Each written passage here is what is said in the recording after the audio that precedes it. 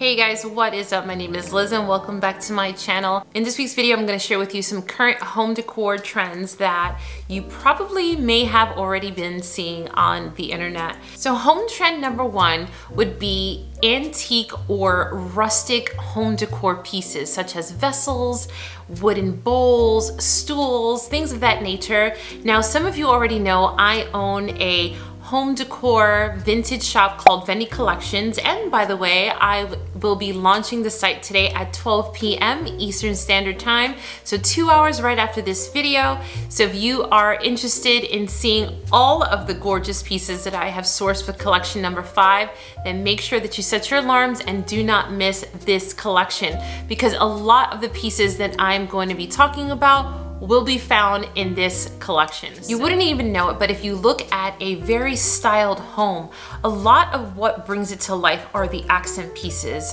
or the home decor that they've chosen to sort of bring the room to life. And I have to say that a lot of antiques and rustic pieces have really truly been taking over the internet lately. People have been falling in love with like Japandi style, with wabi-sabi, and a lot of these earthenware vessels and pots, and these two pieces, by the way, will be sold on my site today. And so I've been really enamored with a lot of these. I've been seeing just a lot of home pages that I personally follow and a lot of home stylists who are really incorporating antiquities, old distressed wooden tables and earthen vessels and wooden stools. And so these accent pieces really are key players, yet still keeping everything soft and neutral, but bringing in these weathered pieces that just look rustic and primitive, really bring the room to life, and I just love it. I'm all about it. One of the stylists that I follow is Athena Calderon. She has a beautifully curated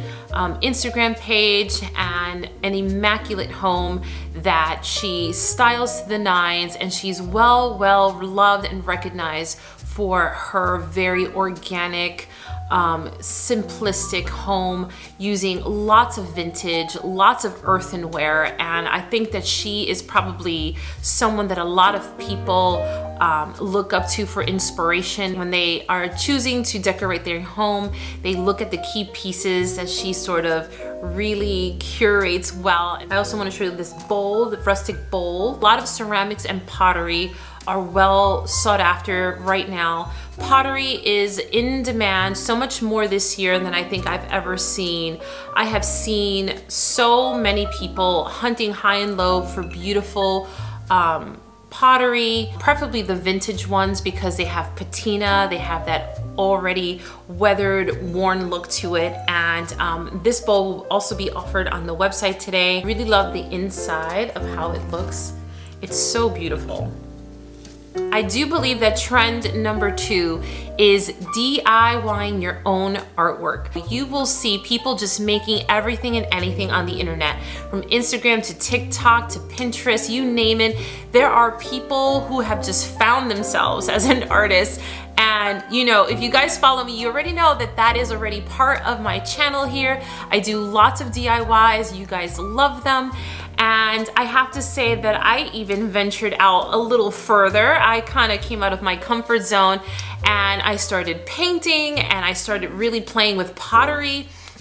I never knew how much I loved pottery up until a few months ago. I've been working with clay, and there's a few videos on my IGTV. I'll put my Instagram link up here. You guys can check out my IGTV where I have a lot of DIY projects on there that you guys will love. No experience necessary. And I have made bowls, I have made candle holders, such as this one. I was inspired by one of the Swedish Instagrammers. I follow their page and they do the insanely beautiful DIY crafts, and I just thought this was great. I purchased the little metal ring on Amazon. But I mean, guys, you know, something like this, if you were to purchase it at Home Goods, Target, at a store, it's gonna run you about $20, $30, $40. And the whole bag of clay in itself was $13. And I purchased a whole 100 of these little metal candle holders, a whole bag of them for $10. I spray painted it with that speckled paint, and you can paint it any color, of course. But anyway, needless to say that this was one project. Here's the project that you'll find on my IGTV. I did this very cool little wabi-sabi bowl. I've not had a chance to paint it yet. I do intend to paint it black. But guys, no high level necessary to learn how to do this. This was super easy. I've even DIY'd some plates.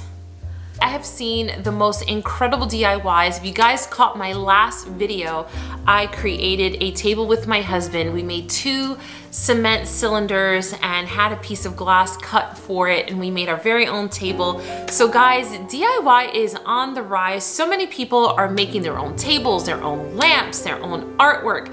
It has been just a whirlwind of creativity, and I am all for it. You guys know I love DIYing and I love seeing all of your DIYs, and so I'm adding that to my home decor trend because people are really choosing to make their own home decor versus going out and purchasing it. They figure I can make it and I can make it just as good, so why not? And I really love that. So I'm all about people thinking out of the box and using their imagination and really going for it. Another home decor trend that I have been seeing surface is dried floral arrangements and a lot of branches. If you guys have taken notice, when people are doing these beautiful rooms, you'll see the vases with these gorgeous huge branches, or dried florals, or pampas, or bunny tails. Anything that's dried and has muted tones and colors, that is what I am seeing almost everywhere. And I went to New York City a couple weeks ago because my area does not, I don't know why, my area does not sell these branches. This is curly willow, so if you are looking for them, that's what it is called. And I purchased 2 bundles just so that I make sure I had enough for each vase that I needed. And so these sort of things are very organic, and yet they create so much texture and drama in a space. So if you have a very simplistic vase and you wanted to really make it pop, you would put something like this that just has all of these, you know, curly little tentacles, if you will, just kind of poking out, and it creates so much drama. They are absolutely beautiful. I also have this beautiful arrangement that I purchased from an Instagram florist who creates these designs using dried flower arrangements. You'll see the pampas grass there, you'll see the bunny tails, and that long white thing that looks like a feather is actually a dried bleached palm leaf, and it's sort of curled to look like a feather. So the dried florals are muted in tone, they have more texture, they're organic, and they're simplistic, and that is what's on the rise right now. I am seeing it everywhere. Every home stylist that I know, every home decor lover has them filled in their vases, and it is definitely something that we are seeing a lot of in this year. So another trend that I have been seeing a lot is wood. Wood has always been around since the beginning of time, but this year in particular, I'm starting to see weathered wood being a highly enamored accent piece to homes. Weathered wood has been very enamored this year, more so than ever. I do believe weathered wood is what everyone is looking for these days, especially like these wooden stools. This stool will be listed on my website today at 12 p.m. This is a hand-carved antique wooden stool, and it is very wabi-sabi in style. So if you love that decor trend, then you will definitely love this. I have this one and one other one that I will be listing today, as well as wood trinket boxes, wooden bowls, and the list goes on, but bringing in these touches of wood adds warmth and just keeping true to the organicness of that item, and mixed against beautiful neutral tones. The wood really pops, and it's just such a nice sort of combination of the old weathered wood combined with, like, let's say a white crisp linen couch. I just think that that contrast is absolutely stunning, and we're seeing so much of that right now. If you look across Pinterest, if you look across any home decor page, you will see these beautiful pages. You will see these beautiful styled homes with just organic materials and these beautiful high-end furniture pieces. And that to me really resonates because it's part of my personal style. So another trend that I am currently seeing a lot on the internet is the love for wrought iron. I've been seeing a lot of wrought iron, from lighting fixtures to candle holders such as these. Again, these will be listed on my website today. I'm also seeing the wrought iron brought in lighting. I'm seeing wrought iron accent pieces just really elevate a space. The wrought iron pieces, they do add that nice contrast to, say, an all white room. I've been seeing them all over. Wrought iron candle holders are definitely on the rise right now. The quirkier, the better, I believe. I tend to find and love the ones that are bendy and spirally and just crazy looking, and you know, you guys really love them too. So I know for sure that wrought iron pieces, especially in the candle holder department, is definitely a trend for 2021.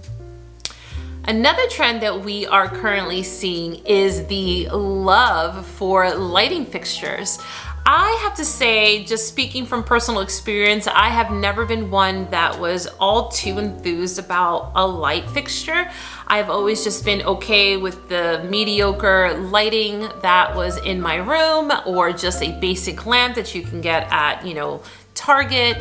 And it really hit me about a couple years ago to really start looking at lighting in a different way. Lighting, other than giving you the ambiance and, you know, a well-lit space, lighting really is like the bow on the package in your room. With a beautiful chandelier or a light fixture, it really ties the room together. I recently purchased an enormous light fixture. It's called the Vertigo Light Pendant. I will link the company down below, and this lighting is massive. And before it was in my room, the room looked okay, but the minute I added this fixture into this space, it completely transformed my entire room. And I can't even imagine what the room would look like without it. I am in love with it. And some people say it looks like a hat. I do agree, it looks like a hat. I love it. And guys, it really just fits the room and it really elevates it. I actually used to have a ceiling fan on there before, and I'm kicking myself as to why I waited so long to put a beautiful light fixture on the ceiling.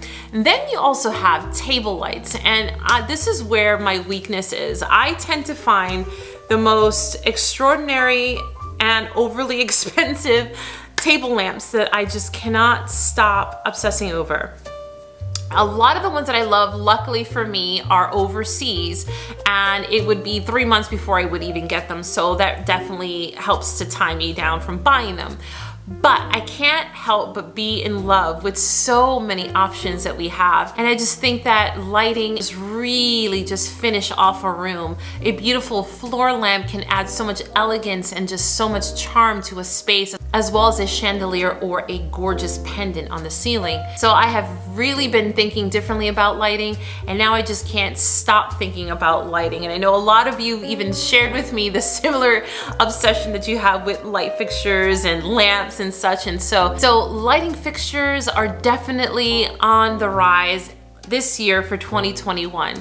You'll see so many versions depending on what your personal aesthetic is. They are gorgeous, gorgeous options out there. So guys, this is the end of the video. Those were the trends that I have been most seeing, although there are so many other ones. This video would be way too long. I picked the ones that I definitely have been the most enamored by and the ones that I've been seeing the most. And so I hope that you were inspired by this video. I hope that that made you maybe think about your own design. Guys, if you enjoyed this video, make sure that you give it a thumbs up and subscribe to my channel if you haven't done so already. I tend to do a lot of DIY content and thrift with me and hauls, so if you enjoy that type of content, then subscribe to this channel. I want to thank you guys so much for watching this week, and I'll see you in my next video soon.